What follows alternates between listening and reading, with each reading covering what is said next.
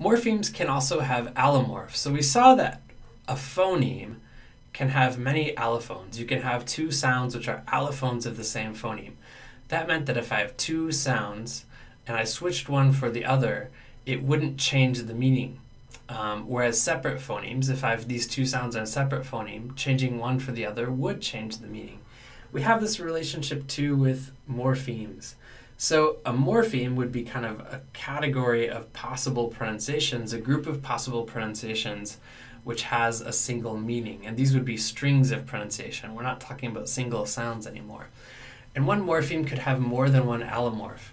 So if I changed out one allomorph for the other, it wouldn't change the meaning of the word, but it might sound strange. If I said something like, instead of saying offensive, I said offendive. Or if I said offensor instead of offender, I'm using the wrong pronunciation for that morpheme offend, which has two pronunciations, offend or offense. People would be able to retrieve what morpheme I meant, what morpheme I wanted to say, but it's two different pronunciations of that same morpheme. If I have strings of sounds that are separate morphemes, that means that if I switched one out for the other one, it would be a brand new meaning. It would totally change it. So walks versus walked. If I switched out the s for the t, walks, walked, s is not just a different allomorph of that morpheme, same morpheme. I don't know what it would even mean. S is the morpheme, which means third person singular present tense. D is the morpheme, which means past tense. And switching them out would show that these are two totally different morphemes. They're not just different pronunciations of the same one. A great example, kind of the classic example for this in English is this S. And S does a couple different things for us in English. We can make it be a plural if it attaches to a noun. It's like cat, cats. It could also be third person singular present tense if I attach it to a verb. Walk, walks, run, runs. And what are the pronunciations that it have? Well, it can be pronounced as s or as z or as is. Right? I can have walk, walks, run, runs, or wish, wishes. So s, z, or is. And the same sort of idea, it's this underlying plural suffix, this plural morpheme, can have those three different pronunciations. And it turns out that the phonology, the sounds, actually interact with the morphology that change the pronunciation of this morpheme itself and kind of create different allomorphs. So we actually have a morpheme rule. And just like phonemes, we saw rules that would say the phoneme, whatever, in a single bracket could have one pronunciation, could be pronounced as this allophone in a certain environment or as a different allophone in a different environment. Same thing here. So the morpheme will have one pronunciation in one environment, and the same morpheme could have a different pronunciation in a different environment. So the morpheme s, which is the English plural morpheme, has one pronunciation. I can pronounce it as is. And I pronounce it as is if it follows any of these four sounds. S, z, sh, zh. And because sh, zh, it would also follow ch, j. So you could say he busses the kids. You could say the plane buzzes the fields. You could say he pushes the cart. You could say he judges the situation. So after any of those four sounds, it will be pronounced as is. If it occurs after any voiceless consonant, it will be pronounced as s. So walk ends with k. So it will be walks. Wait ends in t. A voiceless consonant will be waits. If it follows any voiced consonant, or actually a vowel, right, because vowels are also voiced, any voiced sound, it will be pronounced as z. So go, goes, bud, buds, run, runs. So all of those end in a voiced sound. But we also have these weird ways of pronouncing this plural morpheme in English. After the word ox, I don't usually say oxes. I would normally think it would be is, because ox ends with the sound s. But there is this weird pronunciation which can be used to say oxen.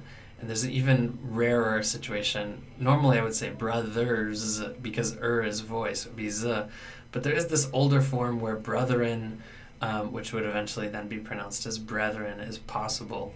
This plural morpheme could have one allomorph of E in the word antennae. So it seems like it only has this pronunciation E when it attaches to a few weird feminine Latin roots. We have this weird Greek plural that the plural of genus is genera.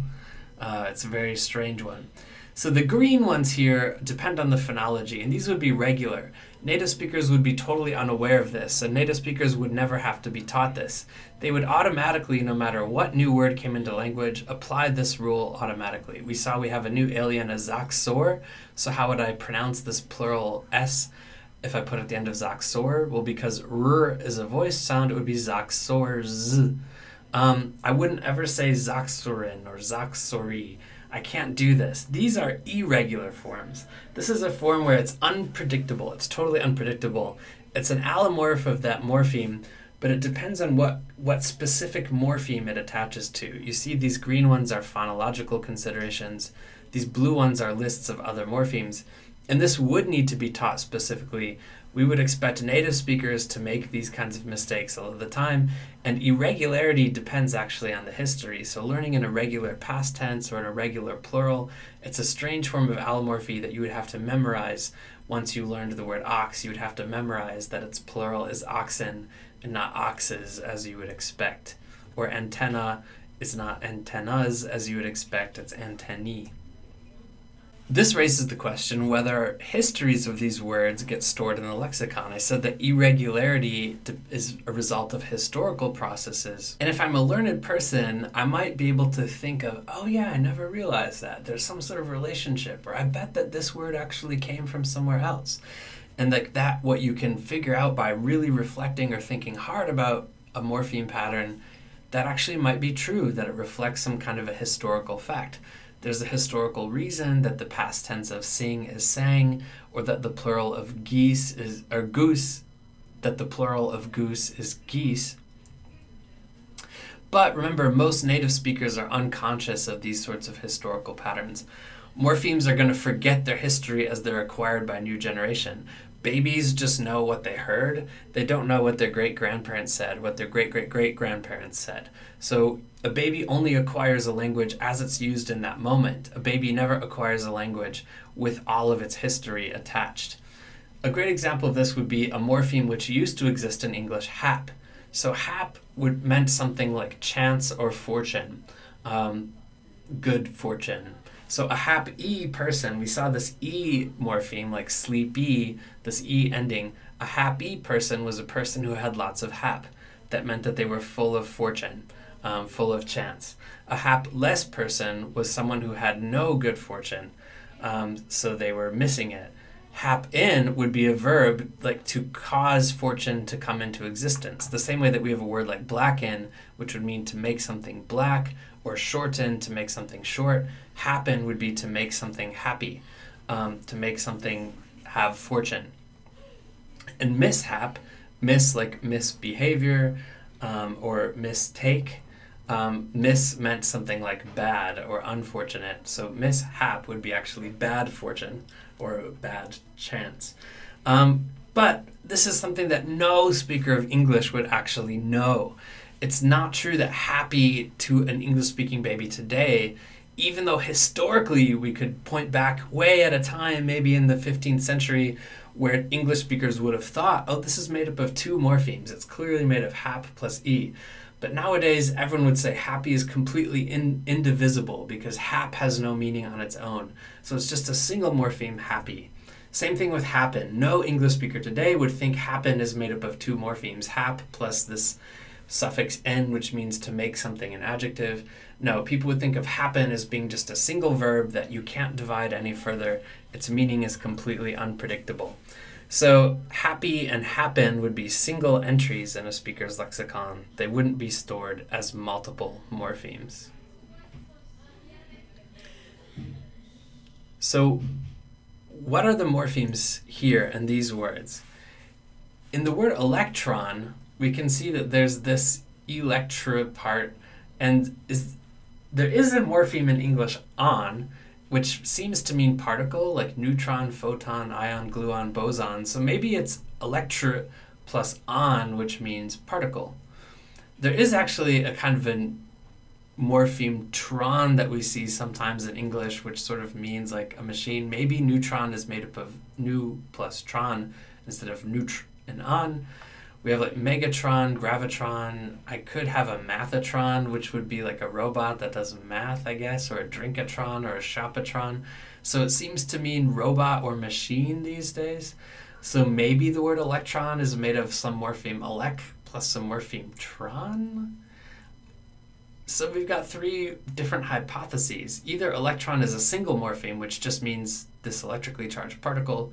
It could be electr plus another morpheme on. So electra itself could mean this electricity, and then on could mean particle.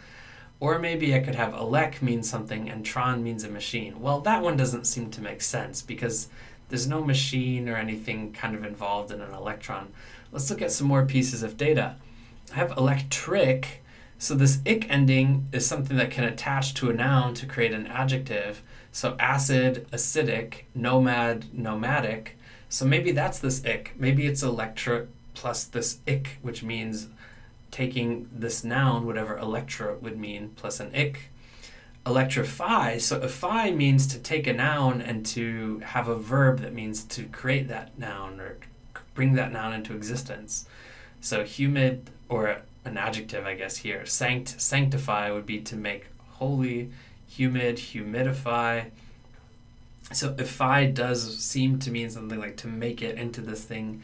If I had dork, dorkify, I'm going to dorkify you or undorkify you. It means like to make you not this adjective or to make you not this noun. Again, we'd have this electra plus this ify, which mean a verb to make this electricity exist. Electrical, again, we have this ul morpheme. We had this ic already. Neutral, tonal, I can attach ul to tone and make tonal.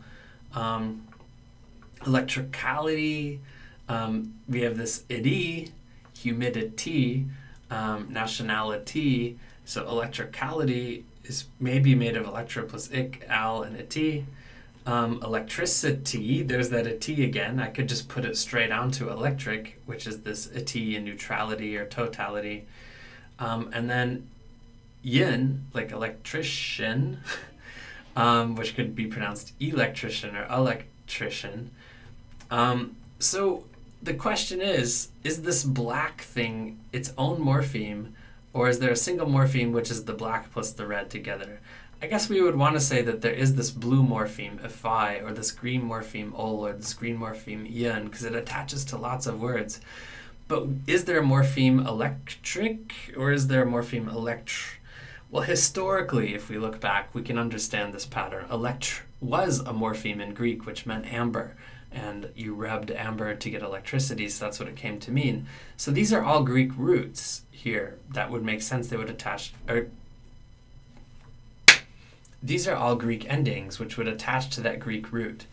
But no English-speaking baby is going to know that there used to be this root electra, which meant amber. So probably English-speaking babies these days and English-speaking learners, or English learners, would need to learn electric as a single morpheme, and then electron as another morpheme, and maybe electrify as another morpheme.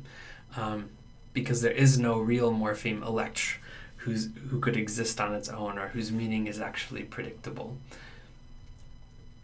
So what role should etymology like this, or the study of etymology, play as we're teaching our learners new morphemes or teaching our learners new words? Well, some teachers do find it helpful to use etymology. These not quite morphemes, like the and electricity or and electrical. It might be worth it if you had really educated learners who seemed clever and liked learning that way. You could point out, hey, there's this Greek word amber that is that root in all of those things. So anytime you see anything with it has something to do with electricity or charge. You might even have it as a helpful mnemonic device, like butterfly. Historically, it was a kind of fly, and because the wing scales, if you rubbed them, the yellow would sort of come off on your finger. It looks like butter, but you don't have to know that story in order to learn what a butterfly is, and English-speaking babies certainly don't. They just learn the word butterfly until maybe one day it dawns on them all of a sudden, oh, that's made of butter plus fly. I never even thought about that. Or a word like undertake. Undertake basically means to do, and it used to literally mean, in some much older form of the Germanic language, like I'm going to pick something heavy up and put it up on my shoulders to carry it. So I'm going to undertake this thing, like I'm going to take myself under it and bring it around. But nowadays it just means to start something or to do something. So the historical meaning of this is really of not much use to native speakers, but as a teacher, if I told that story in an evocative way, it might help them remember what that word means. But we just have to keep in mind that childhood acquired learners, so babies, have no knowledge of etymology, no knowledge of the history of the words. They do just fine. So we don't need to teach the etymology to our learners, especially if it becomes more confusing. One little last side note on this. So we saw in that data with electricity, electrify, electrician, electricality, that we spell it all with a C, even though it has all these different pronunciations. C is pronounced as K in electric, C is pronounced as sh in electrician, C is pronounced as s in electricity. We can see that in the word apostle, I don't pronounce this T. In the word apostolic, I do pronounce the T. In the word apostyle, I do pronounce the T. So even though I don't pronounce it in apostle, I still write it. Or bomb, there's no B at the end. Bombing, there's no B, and bomber, there's no B. Yet bombardment, now I do pronounce this B. Bombardier, I do pronounce this B. Produce, productive, production, product, produce, or produce, right? So I use the same spelling for an allomorph, even though I pronounce it very differently. So there's an allomorph apostle, basically here, and I might pronounce it very differently with different vowels. Apostolic, so here it's pa, here it's and here it's also. And these ones I pronounce the T and these I don't. So it turns out English spelling, as bad as it is, does often have a certain kind of logic, that we spell a morpheme the same way, even though its pronunciation may be different. So we have morphemic writing system. We want one spelling per morpheme. So even though allomorphy might mean that I would be using different phonemes to say it, we try to write it the same way, so that bomb always looks like B-O-M-B. Even though I don't ever pronounce that B in bomb, I could get away with spelling it B-O-M. But because that B does start to get pronounced in other words that are in the same lemma, like bombard or bombardment or bombardier, then I keep that B spelled in all of the other words so that I can see that there's a visual relationship between this word bomb and the word bombard, or between the word produce with a s and productive or product with a k. And it turns out very interestingly, when they hook up English-speaking brains versus Mandarin-speaking brains versus Spanish-speaking brains, the Spanish writing system is pretty faithful. Learners of Spanish who learn to read can really figure out how to pronounce a word by just looking sound by sound, letter by letter. And an English-speaking learner can't. A word like city, you can't predict how this is going to be spelled because the letter C has many pronunciations, the letter I has many pronunciations, the letter T has many pronunciations, the letter Y has many pronunciations. Same thing with river. I have no idea. I just have to learn it as a whole. I can't really break it up into its parts very reliably. It turns out that English-speaking brains read much more similar to Mandarin brains. This is the Mandarin character for the morpheme, which means city. This is the Mandarin character for the morpheme, which means river. So a Chinese speaker would learn to read morpheme by morpheme. They have one symbol per morpheme. And it turns out, just as I said, English writes morpheme by morpheme. An English speaker learns to see this whole string at once as a single morpheme, much more similar to a Chinese character, rather than a Spanish speaker, which is learning to read letter by letter and sound by sound because the sound system is reliable.